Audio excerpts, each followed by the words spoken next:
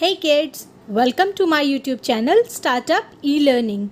As you all know that meaning of multiplication is repeated addition. Today in this video we will learn multiplication of one digit numbers. Kids, there are two ways to write a multiplication sum. We can write it in row or we can write it in column also. Children, row means line also. Let us see how we can write a multiplication sum in a row. See these two examples. 2 multiplied by 5 is equal to 10. 4 multiplied by 3 is equal to 12. These are written in a row. Let's see how we can write it in a column. Here see, 5 multiplied by 4 is equal to 20. 6 multiplied by 3 is equal to 18. These two sums are written in a column. Let's see one more example through this story sum. If 8 pens are packed in one box, how many pens are there in 4 boxes?